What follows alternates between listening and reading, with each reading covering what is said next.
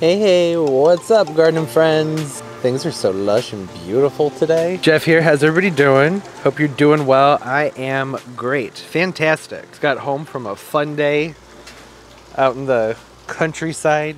Drove by the river, it was beautiful. I was surprised to come home to having a package on the front porch. A package from Hirts. I knew the package was coming, it wasn't supposed to be here for a few days. So that was a nice surprise, but it does mean that the plants were sitting in here for, I don't know, maybe a day, because I was out all day. I had no idea there's a package on the front porch till I woke up the next morning. So that's just the full disclosure. It's always best to get these things opened up as soon as they arrive, right? There aren't a ton of plants in here, there's just a few.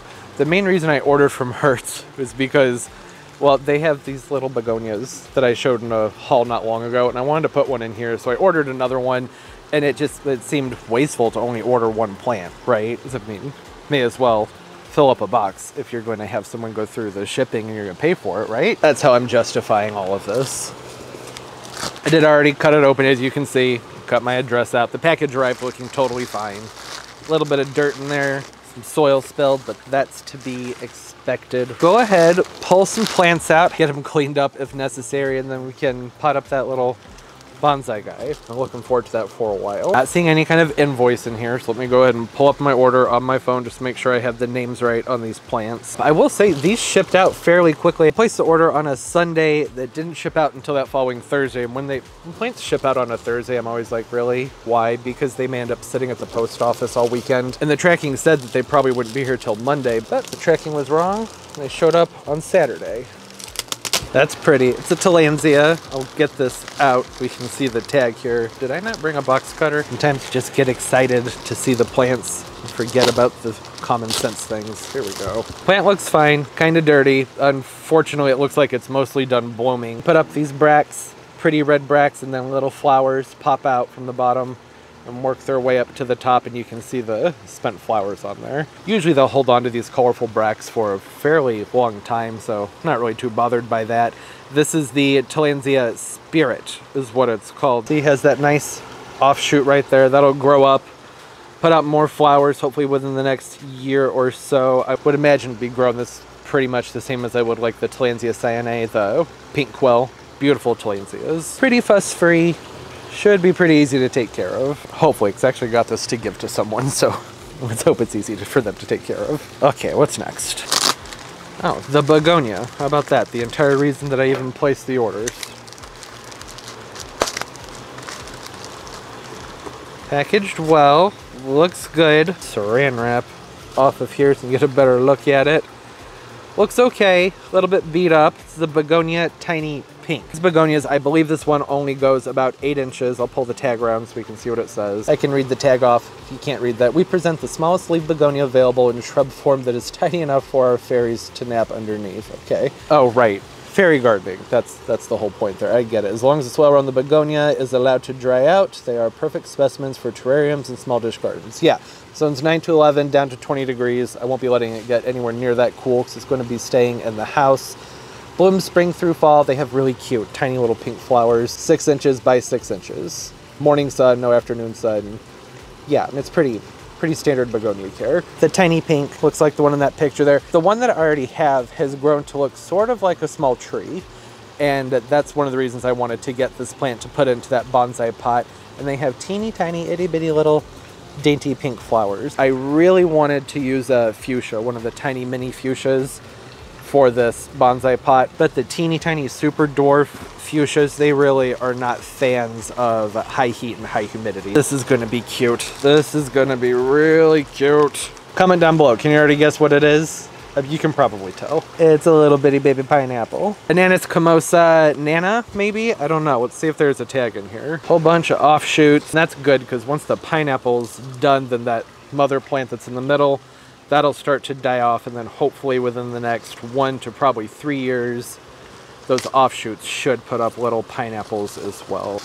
All right, no tag. The description just says pineapple plant, Ananas Comosus. So stinking cute and tiny. I love tiny little pineapples. They just have such a fun shape. They're adorable and delicious. Not that I'm gonna eat this, I'm just mean. Pineapples in general.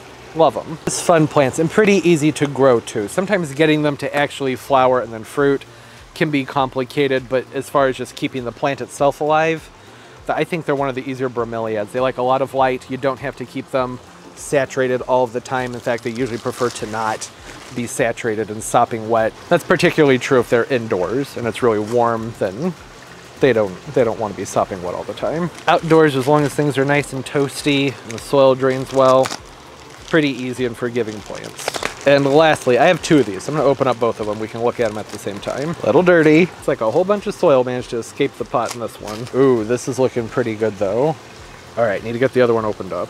Okay, all right. I think a damp paper towel inside of these probably would have been helpful. There's soil coming out all over the place from these pots. I got the last two plants unwrapped and then I was going to get them cleaned up and everything and realize, well, that doesn't make sense. It's an unboxing video.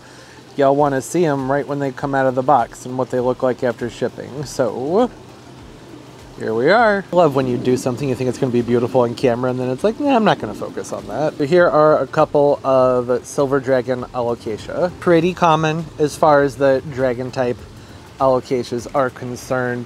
Fairly simple to grow in comparison to some of the others. I was hopeful these would be a decent size, and for their price, they're right about what I would have hoped for. And here's the thing though, the packaging, they really should have put something along the top of the soil because a lot of that came popping out of the pots.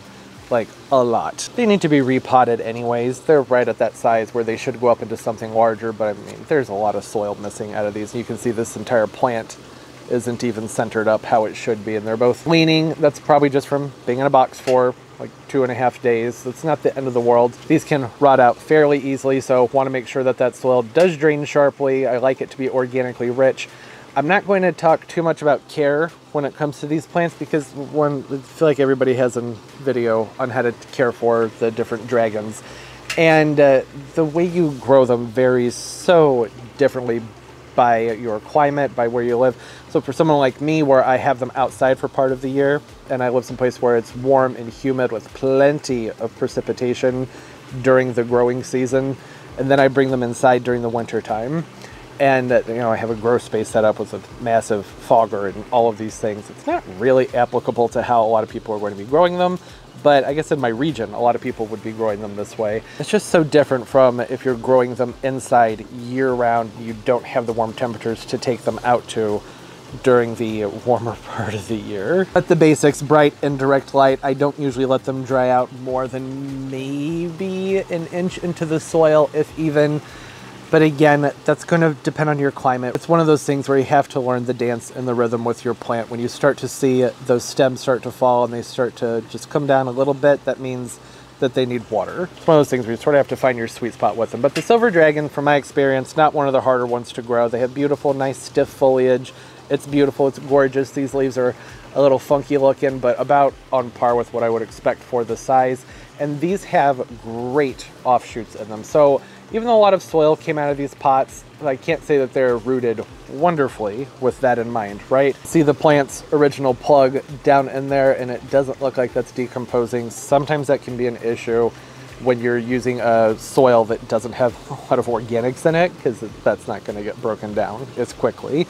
This is a sterile mix. It looks like cocoa chips and sand and cocoa core fibers. But it has multiple tubers starting to shoot out. These will put up lots of little plantlets.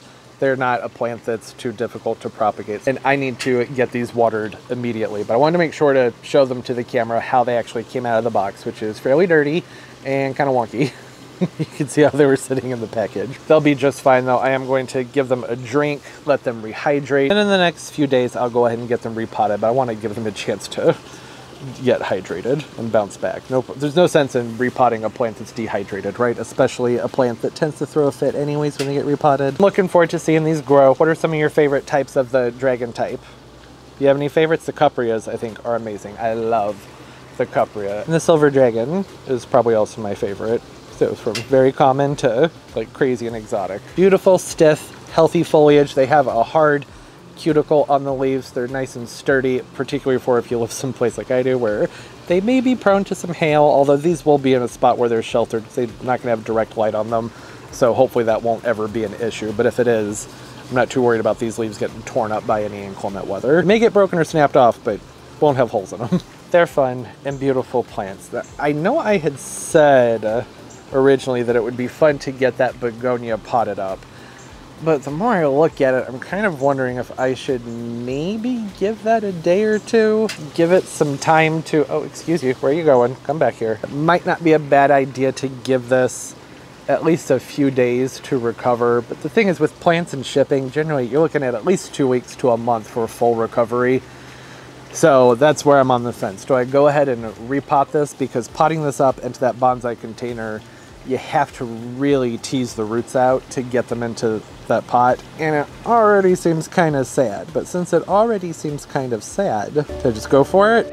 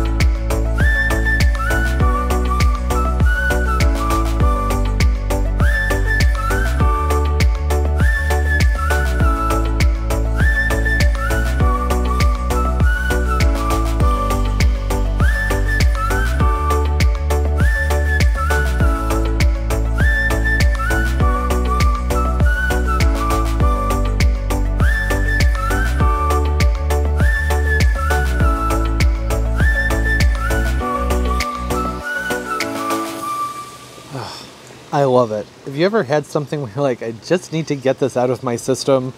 I've wanted to do something like this for a very long time, and I would still call this a rough draft because there's no false bottom or anything in there like that, and that's partially because this dish is slightly too large for this, so if I put a false bottom in here, then it would be difficult to pull that bell up and down. Just grabbed the moss from the garden, gave it a very gentle rinse with some filtered water just to help get any debris, any nasties out of there, and went ahead and threw it right on top of the glass. So we'll see how well that does. Like I said, I think that there should be something underneath it, but this will hold on to moisture pretty well, or very well, really, because there's no holes in here. I'm gonna take the bell off just so you can have a better look at what's inside there. I'm gonna be keeping this indoors. I wouldn't have this under glass outside. That would just cook the entire thing.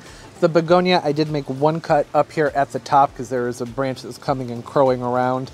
This right here is the main growth I want to focus on. I want to let that branch out and form into a small tree and keep it fairly cleared out down below so don't end up hiding the figure below it.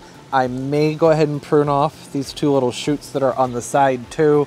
I'm gonna wait until I make that decision because there are some things that I may want to do to change this up. I may even put this in a wider enclosure that has more of a bottom to it so that I can't have that proper false bottom in here. Or if I get attached to it looking like this, then I'll just say forget it and replace the moss with fake moss if this doesn't want to keep living. That would be fine too. This is my main focus right here. It's going to be so pretty when it gets some more branching on it. It'll have a fun ethereal look to it, and then when it has those little pink dangly flowers, it's just very serene and pretty. I do have some pieces of stone that I think would have been lovely in here too, but there just really wasn't room to work these in without blocking the figure, the pot, and that would have defeated the purpose, right? Okay, so there's that. A very sharp deviation from the rest of the video, which was a plant unboxing. Love how it looks and love how it turned out. Oh, and I cleaned this and the bell very thoroughly beforehand, but in the shot where I set it down, it may have looked muddy. That's because I had put this entire thing together and the camera wasn't recording. So I started over, so it was muddy by the time I redid that. That's all right. Not a big deal at all. The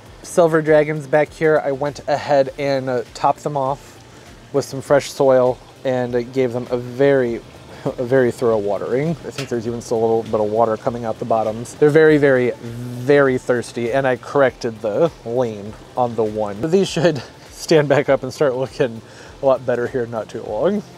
That's wonky. Not crazy about that. I'm not concerned about this being an issue of dehydration because the stem is still very, very firm in here.